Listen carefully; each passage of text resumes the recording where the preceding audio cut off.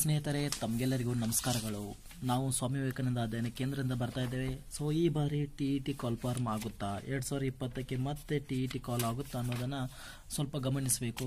ಜೊತೆಗೆ ಸೈನ್ಸ್ ಮತ್ತು ಮ್ಯಾಥ್ಸ್ ಕ್ಯಾಂಡಿಡೇಟ್ಗಳು ಏನು ಸ್ಟಡಿ ಮಾಡಬೇಕು, TET ಪಾಸ್ ಆಗಬೇಕಾದ್ರೆ ಯಾವ ರೀತಿ ನಾವು ಸ್ಟಡಿ ಮಾಡಿದರೆ ನಾವು ಎಲಿಜಿಬಲ್ ಆಗ್ಬೋದು ಅನ್ನೋದನ್ನು ಈ ವಿಡಿಯೋದಲ್ಲಿ ನಾನು ತಿಳಿಸ್ತಾ ಇದ್ದೇನೆ ಸ್ನೇಹಿತರೆ.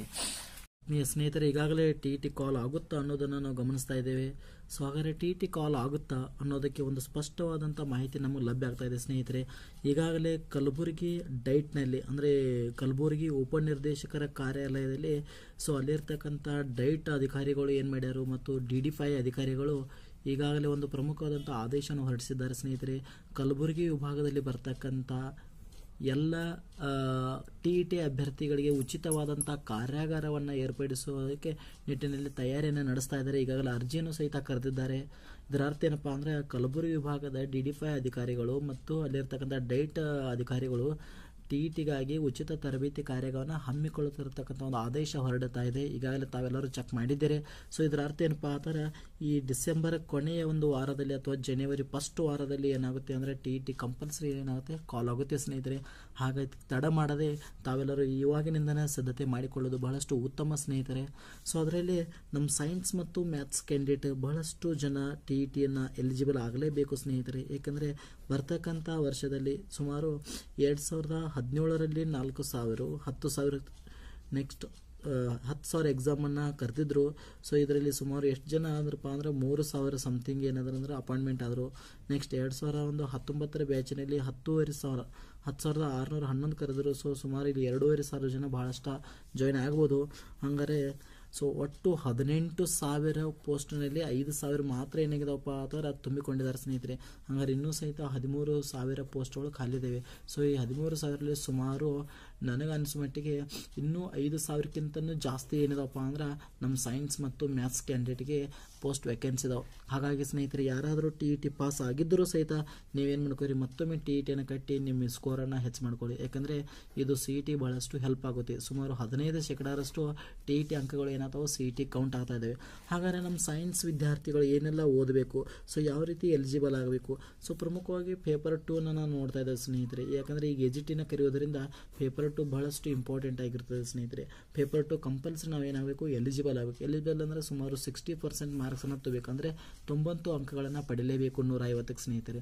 ಹಾಗಾದರೆ ಯಾವ ರೀತಿ ಮಾಡಬೇಕು, ನಾವು 150 ಅಂಕಗಳನ್ನ ಪಡಿಬೇಕಾದ್ರೆ ಯಾವ ರೀತಿ ನಾವು ಸ್ಟಡಿಯನ್ನು ಮಾಡಬೇಕು. ಸೊ ಹಂಗಾರೆ ಪೇಪರ್ 2ದಲ್ಲಿ ಏನಿರುತ್ತೆ, ಸೊ ಪ್ರಮುಖವಾಗಿ ಕೆಲವೊಂದು ವಿಷಯಗಳು ನೋಡ್ತಾ ಇದ್ದೇವೆ.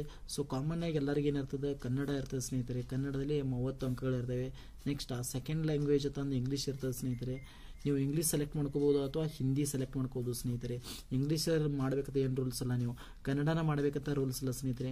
ನೀವು ಇಲ್ಲಿ ಫಸ್ಟ್ ಲ್ಯಾಂಗ್ವೇಜ್ ಅಂತ ಅಂದರೆ ನೀವು ಕನ್ನಡ ಆಯ್ಕೆ ಮಾಡ್ಕೋಬೋದು, ಇಂಗ್ಲೀಷ್ ಆಯ್ಕೆ ಮಾಡ್ಕೋಬೋದು, ಹಿಂದಿ ಆಯ್ಕೆ ಮಾಡ್ಕೋಬೋದು, ಮರಾಠಿ ಆಯ್ಕೆ ಮಾಡಿಕೊಳ್ಬೋದು. ಯಾವ್ದಾದ್ರು ಒಂದು ಇಂಗ್ಲೀಷ್ ಯಾವ್ದಾದ್ರು ಒಂದು ಸಬ್ಜೆಕ್ಟ್. ಇನ್ನು ಸೆಕೆಂಡ್ನಲ್ಲಿ ನಿಮ್ಗೆ ಇದ್ರಾಗ ಯಾವ್ದಾದ್ರು ಒಂದು ಈಗಾಗಲೇ ಒಂದು ಚಾಯ್ಸ್ ಮಾಡಿ, ಕನ್ನಡ ಚಾಯ್ಸ್ ಮಾಡಿದರೆ ಉಳಿದ್ರಲ್ಲಿ ಯಾವ್ದಾದ್ರು ಒಂದು ಸೆಕೆಂಡ್ ಲ್ಯಾಂಗ್ವೇಜನ್ನು ನಾವು ಚಾಯ್ಸ್ ಮಾಡಬೇಕು. ಹೆಚ್ಚು ವಿದ್ಯಾರ್ಥಿಗಳು ಫಸ್ಟ್ ಲ್ಯಾಂಗ್ವೇಜ್ ಕನ್ನಡ ಇರುತ್ತೆ, ಸೆಕೆಂಡ್ ಲ್ಯಾಂಗ್ವೇಜ್ ಇಂಗ್ಲೀಷನ್ನು ಸ್ಟಡಿ ಮಾಡ್ತಾರೆ. ನೀವೇನಾದರೂ ಇಂಗ್ಲೀಷ್ನಲ್ಲಿ ಭಾಳಷ್ಟು ಇಂಟೆಲಿಜೆಂಟ್ ಇದ್ದರೆ ಸ್ನೇಹಿತರೆ, ಫಸ್ಟ್ ಲ್ಯಾಂಗ್ವೇಜನ್ನು ಇಂಗ್ಲೀಷ್ ತಂದು ಚಾಯ್ಸ್ ಮಾಡ್ಕೊರಿ. ನೆಕ್ಸ್ಟ್ ಸೆಕೆಂಡ್ ಲ್ಯಾಂಗ್ವೇಜನ್ನು ಕನ್ನಡ ತಂದು ಚಾಯ್ಸ್ ಮಾಡಿರಿ. ಬಟ್ TET ಎಕ್ಸಾಮ್ನಲ್ಲಿ ಬರೆಯುವಾಗ ಇದೇ ರೀತಿಯ ಲ್ಯಾಂಗ್ವೇಜನ್ನು ಚಾಯ್ಸ್ ಮಾಡಿ OMR ಸೈಟ್ನಲ್ಲಿ ಆನ್ಸರನ್ನು ಬರೀಬೇಕಾಗುತ್ತೆ ಸ್ನೇಹಿತರೆ. ನೆಕ್ಸ್ಟ್ ಥರ್ಡ್ ಪೇಪರ್ಸ್ ಪ್ರಮುಖವಾಗಿ ಎಲ್ಲರಿಗೂ ಇರ್ತಕ್ಕಂಥ ಒಂದು ವಿಷಯ ಯಾವುದಪ್ಪ ಅಂದ್ರೆ ಸೈಕಾಲಜಿ. 30 ಮಾರ್ಕ್ಸ್ ಅದು ಇರ್ತದೆ. ಇದು ನಮಗೆ ಸೈನ್ಸ್ ಅಂತ ಒಂದು 30 ಮಾರ್ಕ್ಸ್ ಇರುತ್ತೆ. ನೆಕ್ಸ್ಟು ಮ್ಯಾಥ್ಸ್ ಅಂತ 30 ಮಾರ್ಕ್ಸ್ ಇರುತ್ತೆ. ಫಸ್ಟು 5 ವಿಷಯಗಳು 150 ಮಾರ್ಕ್ಸ್ ಇರುತ್ತೆ ಸ್ನೇಹಿತರೆ. ಈ 154ರಲ್ಲಿ 90 ಅಂಕಗಳನ್ನು ಯಾವ ರೀತಿ ಪಡಿಬೇಕು ಅನ್ನೋದನ್ನು ನಾನು ಸರಳವಾಗಿ ಹೇಳಲಿಕ್ಕೆ ಇಷ್ಟಪಡ್ತಾ ಇದ್ದೀನಿ ಸ್ನೇಹಿತರೆ. ಸೊ ಮೊದಲನೇದಾಗಿ ನಾವು ಬರ್ತಕ್ಕಂಥ ವಿಷಯ ಯಾವುದಪ್ಪ ಅಂದರೆ ಕನ್ನಡ ಸ್ನೇಹಿತರೆ. ಭಾಳಷ್ಟು ಸಿಂಪಲ್ ಆಗಿರ್ತದೆ. ಕನ್ನಡದಲ್ಲಿ ನಮ್ಮ ಪ್ರಮುಖವಾಗಿ ಒಂದು 15 ಅಂಕಗಳು ಏನಾಗಿರ್ತಾವಪ್ಪ ಆ ಥರ ಒಂದು ಪದ್ಯ ಒಂದು ಗದ್ಯ ಕೊಟ್ಟಿರ್ತಾರೆ. ಸೊ ಪದ್ಯ ಗದ್ಯವನ್ನು ಸ್ಟಡಿ ಮಾಡಿ ನಾವೇನು ಮಾಡಬೇಕಪ್ಪ ಆ ಥರ ಆನ್ಸರ್ಗಳನ್ನ ಬರೀಬೇಕಾಗುತ್ತೆ. ಹಾಗಾದ್ರೆ ಪದ್ಯ ಮತ್ತು ಗದ್ಯದಲ್ಲಿ ಪ್ರಮುಖವಾಗಿ ಕೆಲವೊಂದು ವಾಕ್ಯದಲ್ಲಿ ಅಥವಾ ಸಾರಾಂಶದಲ್ಲಿ ಇರ್ತಕ್ಕಂಥ ಕ್ವಶನ್ಗಳು ಇರ್ತವೆ. ಜೊತೆಗೆ ವ್ಯಾಕರಣಕ್ಕೆ ಸಂಬಂಧಪಟ್ಟಂಥ ಕೆಲವೊಂದು ಅಂಶಗಳನ್ನ ನಾವು ನೋಡ್ತಾ ಇದ್ದೇವೆ. ಹಂಗಾರೆ ವ್ಯಾಕರಣಕ್ಕೆ ಏನಿರ್ತದೆ, ಒಂದು ವಿರುದ್ಧಾರ್ಥಕ ಪದ ಇರ್ಬೋದು, ಒಂದು ಸಮಾನಾರ್ಥಕ ಪದ ಇರ್ಬೋದು, ಅಥವಾ ಒಂದು ಸಂಧಿ ಇರ್ಬೋದು, ಇಲ್ಲದರ ಒಂದು ಸಮಾಸ ಇರ್ಬೋದು ಸ್ನೇಹಿತರೆ, ಇಲ್ಲದರ ದುರ್ಯುಕ್ತಿ ಇರ್ಬೋದು, ಇಲ್ಲ ಜೋಡು ನುಡಿ ಇರ್ಬೋದು, ಅಥವಾ ಒಂದು ಕ್ರಿಯಾಪದ ಇರ್ಬೋದು, ಅಥವಾ ಒಂದು ಅಲಂಕಾರ ಇರ್ಬೋದು. ಸೊ ಇಂಥ ಒಂದು ಅಂಶಗಳು ಎಲ್ಲಿರ್ತಾವಪ್ಪ ಆ ಥರ ಈ ಒಂದು ಪದ್ಯ ಮತ್ತು ಗದ್ಯ ಸಾರಾಂಶದಲ್ಲಿ ಇರ್ತಾ ಇದ್ದಾವೆ ಸ್ನೇಹಿತರೆ. ಇನ್ನು ಉಳಿದಂಥ ಪ್ರಶ್ನೆಗಳು ಏನಾಗಿರ್ತಾವಪ್ಪ ಅಂದ್ರೆ ಬೋಧನಾ ಪದ್ಧತಿಗೆ ಸಂಬಂಧಪಟ್ಟಂಥ ಅಂಶಗಳಿರ್ತಾವೆ ಸ್ನೇಹಿತರೆ. ಕಲಿಕಾ ಬೋಧನೆಯನ್ನು ಯಾವ ರೀತಿ ಮಾಡಬೇಕು ಅನ್ನೋದಂಥ ಅಂಶಗಳಿಗೆ ಏನಾಗಿರ್ತದೆ ಅಂದರೆ ಸಂಬಂಧಪಟ್ಟಿರ್ತದೆ ಸ್ನೇಹಿತರೆ. ಇನ್ನು ಇದಾದ ನಂತರ ಇಂಗ್ಲೀಷ್ ಸಹಿತ ಸೇಮ್ ಸ್ನೇಹಿತರೆ. ಇಲ್ಲೂ ಸಹಿತ ಒಂದು ಪೋಯಮ್ ಇರ್ತದೆ, ಒಂದು ಪ್ಯಾಸೇಜ್ ಇರ್ತದೆ, ಅದರ ಮೇಲೆ ಕ್ವಶನ್ಗಳನ್ನು ಇದೇ ರೀತಿ ಕೇಳ್ತಾ ಇದ್ದಾರೆ ಸ್ನೇಹಿತರೆ. ಇಲ್ಲಿ ಅಪೋಸಿಟ್ ವರ್ಡ್ ಕೇಳ್ಬೋದು, ಅಥವಾ ಅಂಟೋನಿಮ್ಸ್ ಕೇಳ್ಬೋದು, ಅಥವಾ ಸಿನೋನಿಮ್ಸ್ ಕೇಳ್ಬೋದು, ಅಥವಾ ಪ್ಲೂರಲ್ ಕೇಳ್ಬೋದು ಸ್ನೇಹಿತರೆ, ಅಥವಾ ಸಫಿಕ್ಸ್ ಪ್ರಫಿಕ್ಸ್ ಕೇಳ್ಬೋದು. ಸೊ ಇಂಥ ಒಂದು ಅಂಶಗಳು ಏನು ಮಾಡ್ತಾರಪ್ಪ ಅಂದ್ರೆ ಈ ಒಂದು ಭಾಗದಲ್ಲಿ ಕೇಳ್ತಾರೆ. ನಾ ಈ ಹೊರಡಕ್ಕೆ ಹೆಂಟಿದಪ್ಪ ಅಂದ್ರೆ ಪ್ರಮುಖವಾಗಿ ಸೈಕಾಲಜಿ ಸ್ನೇಹಿತರೆ. ಬಹಳಷ್ಟು ಇಂಪಾರ್ಟೆಂಟ್ ಆದಂಥ ಒಂದು ಟಾಪಿಕ್. ಬೋಧನಾಶಾಸ್ತ್ರ ಮತ್ತು ಮನೋವಿಜ್ಞಾನ ಅನ್ನುವಂಥ ಅಂಶಕ್ಕೆ ಸುಮಾರು 30 ಅಂಕಗಳು ಇರ್ತವೆ ಸ್ನೇಹಿತರೆ. ಸೊ ನಾವು ಪ್ರತಿಯೊಂದು ವಿಷಯಕ್ಕೆ ನೋಡ್ತಾ ಇದ್ದೇವೆ. ಸೈಕಾಲಜಿಯಲ್ಲಿ ಪ್ರಮುಖವಾಗಿ ಈಗಾಗಲೇ ನೀವು BEdನಲ್ಲಿ ಕಲಿತಿರ್ತಕ್ಕಂಥ ಎಲ್ಲ ಚಾಪ್ಟರ್ಗಳನ್ನು ಓದಲೇಬೇಕು ಸ್ನೇಹಿತರೆ. ಅವತ್ತನ್ನು ಬಿಟ್ಟು ಇಲ್ಲಿ ಯಾವುದೇ ಬರೋದಿಲ್ಲ ಸ್ನೇಹಿತರೆ ಸೈಕಾಲಜಿಯಲ್ಲಿ.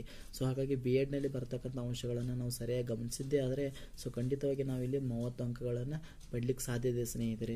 ಸೊ ಈ ಸೈಕಾಲಜಿ ಬಗ್ಗೆ ನಾನು ಯಾವ್ಯಾವ ಚಾಪ್ಟರ್ಗಳನ್ನು ಓದಬೇಕು ಅನ್ನೋದು ನೆಕ್ಸ್ಟ್ ವಿಡಿಯೋನಲ್ಲಿ ಮಾಡ್ತಾ ಇದ್ದೇನೆ ಸ್ನೇಹಿತರೆ. ಇನ್ನು ಅದೇ ರೀತಿ ನಮಗೆ ಬೇಕಾಗಿರ್ತಕ್ಕಂಥ ಒಂದು ಪ್ರಮುಖ ವಿಷಯ ಯಾವುದಪ್ಪ ಅಂದರೆ ಸೈನ್ಸ್ ಸ್ನೇಹಿತರೆ. ಸೈನ್ಸ್ನಲ್ಲಿ ಪ್ರಮುಖವಾಗಿ 20-10 ನಾವು ನೋಡ್ತಾ ಇದ್ದೀವಿ. ಅಂದರೆ 20 ಸಬ್ಜೆಕ್ಟಿಗೆ ಇರ್ತದೆ, 10 ಸೈನ್ಸ್ ಮೆಥಡಾಲಜಿ ಅಂತ ಇರ್ತದೆ. ಸೊ 20 ಮಾರ್ಕ್ಸನ್ನು ಎಲ್ಲೆಲ್ಲಿ ಕವರ್ ಮಾಡ್ತಾರೆ ಸ್ನೇಹಿತರೆ. ಒಟ್ಟು ವಿಚಾರ ಮಾಡಬೇಡಿ, ನಾನು ಹೇಳಿದ್ರೆ ಒಂದೇ ವಿಷಯ ಏನಪ್ಪ ಆದರೆ 6ರಿಂದ 10ನೇ ತರಗತಿ ಎಲ್ಲ ವಿಜ್ಞಾನ ಪುಸ್ತಕಗಳನ್ನ ನೀವೇನಾದರೂ ಸರಿಯಾಗಿ ಸ್ಟಡಿ ಮಾಡಿದ್ದೇ ಆದರೆ ಖಂಡಿತವಾಗಿ ನೀವು 20 ಅಂಕಗಳನ್ನ ಪಡಿತಾ ಇದ್ದಾರೆ ಇಲ್ಲಿ. ಸರಳವಾಗಿ ನೀವೇನು ಮಾಡ್ಬೋದು, 20 ಅಂಕಗಳನ್ನು ಪಡ್ಲಿಕ್ಕೆ ಸಾಧ್ಯತೆ. ಇನ್ನು 10 ಅಂಕಗಳು ಎಲ್ಲಿ ಬರ್ತಾವೆ ಅಂದರೆ ನೀವು ಈಗಾಗಲೇ BEdನಲ್ಲಿ ವಿಜ್ಞಾನ ಬೋಧನಾಶಾಸ್ತ್ರ ಅಂತ ಒಂದು ಪುಸ್ತಕ ಇರ್ತದೆ, ಮೆಥಡಾಲಜಿ ಆಫ್ ಸೈನ್ಸ್. ಆ ಸ್ಟಡಿಯನ್ನು ಮಾಡಿದರೆ ಸಾಕು ಸ್ನೇಹಿತರೆ, ಅಲ್ಲಿ ನೀವು ಆಟೋಮೆಟಿಕ್ಕಾಗಿ 10 ಅಂಕಗಳನ್ನು ಪಡ್ಲಿಕ್ಕೆ ಸಾಧ್ಯತೆ. ಸೇಮ್ ಅದೇ ರೀತಿ ಮ್ಯಾಥ್ಸನ್ನು ನಾವು ಯಾವ ರೀತಿ ಮಾಡಬೇಕಂದ್ರೆ ಸೇಮ್ ಇಲ್ಲೂ ಸಹಿತ 20-10 ಅಂಕಗಳನ್ನ ನೋಡ್ತೇವೆ. 20 ಸ್ನೇಹಿತರೆ ಸಿಂಪಲಾಗಿ ಹೇಳ್ತಾ ಇದ್ದೀನಿ, 6ರಿಂದ 10ವರೆಗಿನ ಎಲ್ಲ ಮ್ಯಾಥ್ಸಲ್ಲಿರ್ತಕ್ಕಂಥ ಪ್ರಾಬ್ಲಮನ್ನು ಸಾಲ್ವ್ ಮಾಡಿದ್ದೆ ಆದರೆ ಖಂಡಿತವಾಗಿ ನೀವು 20 ಅಂಕಗಳನ್ನ ಅಲ್ಲಿ ಪಡಿಬೋದು. ಇನ್ನು 10 ಅಂಕಗಳು ಮೆಥಡಾಲಜಿ ಆಫ್ ಮ್ಯಾಥ್ಸ್ ಅಂತ ಬರುತ್ತೆ, ಬೋಧನಾಶಾಸ್ತ್ರ. ಅಲ್ಲಿ ನೀವು ವಿಷಯಕ್ಕೆ ಅಂದರೆ ಇಲ್ಲಿ ಇದು BEdಕ್ಕೆ ಸಂಬಂಧ ಇರ್ತದೆ ಸ್ನೇಹಿತರೆ. ನೀವು BEdನಲ್ಲಿ ಗಣಿತವನ್ನು ಯಾವ ರೀತಿ ಬೋಧನೆ ಮಾಡಬೇಕು ಅಂದರೆ ಗಣಿತ ಬೋಧನಾ ತತ್ವಗಳು ಯಾವುವು, ನೆಕ್ಸ್ಟ್ ಯೋಜನಾ ಕಾರ್ಯ ಯಾವತ್ತು, ಗಣಿತವನ್ನು ಯಾವ ರೀತಿ ಕಲಿಸಬೇಕು, ಅಲ್ಲಿ ಬರ್ತಕ್ಕಂಥ ಬೋಧನಾ ವಿಧಾನಗಳು ಯಾವುವು, ಶಿಕ್ಷಕರ ಕೈಪಿಡಿಗಳು ಯಾವುವು, ಅಥವಾ ಇದರ ಜೊತೆಗೆ ಪ್ರಮುಖವಾಗಿ FE ರೂಪಣಾತ್ಮಕ ಮತ್ತು ಸಂಕಲನಾತ್ಮಕ ಅಥವಾ ಮೌಲ್ಯಮಾಪನ ತಂತ್ರಗಳು ಅಥವಾ ಸಾಧನೆಗಳು, ಉದ್ದೇಶಗಳು, ಹೀಗೆ ಹಲವಾರು ಅಂಶಗಳನ್ನ ನಾವು ಮೆಥಡಾಲಜಿಯಲ್ಲಿ ನೋಡ್ತಾ ಇದ್ದೇವೆ ಸ್ನೇಹಿತರೆ. ಒಟ್ಟಾರೆ ಏನು ಹೇಳೋದಪ್ಪ ಆ ಥರ ಬರ್ತಕ್ಕಂಥ ದಿನಗಳಲ್ಲಿ TET ಕಾಲ್ ಆಗೇ ಆಗುತ್ತೆ ಸ್ನೇಹಿತರೆ. ತಾವೆಲ್ಲರೂ ಟೈಮನ್ನು ವೇಸ್ಟ್ ಮಾಡಿದೆ. ಈಗಾಗಲೇ ನೀವು ಎಲಿಜಿಬಲ್ ಆದರೂ ಸಹಿತ ಮತ್ತೊಮ್ಮೆ TETಯನ್ನು ಕಟ್ಟಿ, ಯಾಕೆಂದರೆ ಅದು CET ಭಾಳಷ್ಟು ಹೆಲ್ಪ್ ಆಗುತ್ತೆ. CET ಕೌಂಟ್ ಆಗ್ತಾ ಇದೆ ಸ್ನೇಹಿತರೆ, 50% ಕೌಂಟ್ ಆಗ್ತಾ ಇದೆ. ಹಾಗಾಗಿ ನೀವು TETಯನ್ನು ಮತ್ತೊಂದು ಸಾರಿ ಕಟ್ಟಿದರೂ ಸಹಿತ ಏನು ಪರವಾಗಿಲ್ಲ, ನಿಮ್ಮ ನಾಲೆಜನ್ನು ನೀವು ಚೆಕ್ ಮಾಡ್ಕೋಬೋದು. ಒಂದು ವೇಳೆ ನೀವು ಈಗಾಗಲೇ 100 ಮಾರ್ಕ್ಸ್ ಬಿದ್ದಿರ್ತಾವೆ, ಈ TETಗೆ 95 ಮಾರ್ಕ್ಸ್ ಬಿದ್ದು ಅಂದರೆ ನಿಮ್ಮಲ್ಲಿ ಯಾವ್ದು ಹೆಚ್ಚಾಗಿರ್ತದಲ್ಲ ಅದೇ ಕೌಂಟ್ ಆಗುತ್ತೆ ಸ್ನೇಹಿತರೆ CETಗೆ. ಹಾಗಾಗಿ ಯಾವುದೇ ರೀತಿ ಹಿಂಜರಿಕೆ ಬೇಡ, TETಯನ್ನು ಕಟ್ಟಿ ಸಕ್ಸಸ್ಸನ್ನು ಪಡೆಯಿರಿ ಸ್ನೇಹಿತರೆ. ಮತ್ತೊಂದು ವಿಷಯ ಹೇಳಬೇಕಂದ್ರೆ ಒಟ್ಟು 5 ವಿಷಯಗಳಲ್ಲಿ ನಾವು ಪ್ರಮುಖವಾಗಿ ಪ್ರತಿ ವಿಷಯಕ್ಕೆ ಎವರೇಜ್ 18 ಅಂಕಗಳನ್ನು ತಗೋಬೇಕು ಸ್ನೇಹಿತರೆ. ಕನ್ನಡದಲ್ಲಿ 18, ಇಂಗ್ಲೀಷ್ನಲ್ಲಿ 18, ಸೈಕಾಲಜಿನಲ್ಲಿ 18, ಸೈನ್ಸ್ನಲ್ಲಿ 18, ಅದೇ ರೀತಿ ಮ್ಯಾಥ್ಸ್ನಲ್ಲಿ 18 ಸ್ನೇಹಿತರೆ. ನಾವು ಇಲ್ಲಿ ಏನು ಮಾಡೋಣ, ನಾವು ಸೈನ್ಸ್ ಮತ್ತು ಮ್ಯಾಥ್ಸ್ ವಿದ್ಯಾರ್ಥಿಗಳನ್ನು ಪ್ರಮುಖವಾಗಿ 2 ಭಾಗ ಮಾಡ್ತಾ ಇದ್ದೀನಿ ನಾನು, ಮ್ಯಾಥ್ಸ್ ಮತ್ತು ಸೈನ್ಸ್. ಟೋಟಲ್ ಇದು 60 ಮಾರ್ಕ್ಸಿಗೆ ಇರ್ತದೆ. 60 ಅಂದರೆ ಇದರಲ್ಲಿ ನಾವು ಕಂಪಲ್ಸರಿ ಸ್ನೇಹಿತರೆ 45 ಮಾರ್ಕ್ಸನ್ನು ತಗೊಳ್ಳೇಬೇಕು. 45 ಯಾರು ತಗೋತೀರಿ ಖಂಡಿತವಾಗಿ ನೀವು ಕಂಪಲ್ಸರಿ ಏನಾಗಿರ್ತೀರಿ, ಎಲಿಜಿಬಲ್ ಆಗೇ ಆಗ್ತೀರಿ. ಸೈನ್ಸ್ ಮ್ಯಾಥ್ಸ್ನಲ್ಲಿ 40, ನೆಕ್ಸ್ಟ್ ಸೈಕಾಲಜಿನಲ್ಲಿ ಒಂದು 20 ಅಂಕಗಳನ್ನು ತಗೋಬೇಕು ಸ್ನೇಹಿತರೆ ನೀವು. ಸೈಕಾಲಜಿನಲ್ಲಿ 20, ನೆಕ್ಸ್ಟ್ ಕನ್ನಡದಲ್ಲಿ ನೀವು ಕಂಪಲ್ಸರಿ ಏನಾಗಬೇಕು 20 ಅಂಕಗಳನ್ನು ತಗೋಬೇಕು. 20, 20, 40, 41, 5, 45 ಅಂದರೆ 85 ಮಾರ್ಕ್ಸ್ ಆಯಿತು ಸ್ನೇಹಿತರೆ. ಇವು 4 ವಿಷಯಗಳು. ಇನ್ನು ಇಂಗ್ಲೀಷ್ನಲ್ಲಿ ನೀವು ಏನೂ ಹಾಕಿದರೂ ಸಹಿತ ಒಂದು 15 ಅಂಕಗಳು ಬಂದೇ ಬರ್ತವೆ, ಅಥವಾ ಲಾಸ್ಟ್ 10 ಅಂಕಗಳೇ ಬರ್ತವೆ. ಸಿಂಪಲಾಗಿ ಹೇಳ್ತೇನೆ, 95 ಅಂಕಗಳನ್ನ ಸರಳವಾಗಿ ಪಡಲಿಕ್ಕೆ ಸಾಧ್ಯತೆ ಸ್ನೇಹಿತರೆ. ತಮಗೆಲ್ಲರಿಗೂ ಒಳ್ಳೆಯದಾಗಲಿ, ನಿಮ್ಮ ಒಂದು ಎಫರ್ಟ್ಗೆ ಸಕ್ಸಸ್ ಸಿಗಲಿ. TET ಬಗ್ಗೆ ನಾವು ಸಾಕಷ್ಟು ಅಂಶಗಳನ್ನ ವೀಡಿಯೋದಲ್ಲಿ ಹಾಕ್ತಾ ಇದ್ದೇವೆ. ನಮ್ಮ ವಿಡಿಯೋ ಏನಾದರೂ ಇಷ್ಟ ಆದರೆ ಖಂಡಿತವಾಗಿ ನೀವು ಸಬ್ಸ್ಕ್ರೈಬ್ ಆಗಿ ಶೇರ್ ಮಾಡೋದನ್ನು ಮರಿಬೇಡಿ. ಹೆಚ್ಚಿನ ಮಾಹಿತಿಗಾಗಿ ಏನಾದರೂ ಅಂಶಗಳು ಬೇಕಾಗಿದ್ದರೆ 9844273004 ಈ ನಂಬರ್ಗೆ ನೀವು ವಾಟ್ಸಪ್ ಮೆಸೇಜ್ ಮಾಡ್ಬೋದು, ಅಥವಾ ಟೆಲಿಗ್ರಾಮ್ ಪ್ಲಸ್ನಲ್ಲಿ ಮೆಸೇಜ್ ಮಾಡ್ಬೋದು ಸ್ನೇಹಿತರೆ. ಈಗಾಗಲೇ ನಾವು CETಗಾಗಿ ಪ್ರೈಮರಿ ಟೀಚರ್ 6 to 8 CETಗಾಗಿ ಸೈನ್ಸ್ ಮತ್ತು ಮ್ಯಾಥ್ಸ್ ಕ್ಲಾಸ್ಗಳನ್ನ ಪ್ರಾರಂಭ ಮಾಡಿದ್ದೇವೆ. ತಾವೇನಾದರೂ ಇಂಟ್ರೆಸ್ಟ್ ಆದರೆ ಜಾಯಿನ್ ಆಗ್ಬೋದು. ಹೆಚ್ಚಿನ ಮಾಹಿತಿಗಾಗಿ ಈ ನಂಬರನ್ನು ತಾವು ಸಂಪರ್ಕಿಸಬಹುದು. ಧನ್ಯವಾದಗಳು ಸ್ನೇಹಿತರೆ.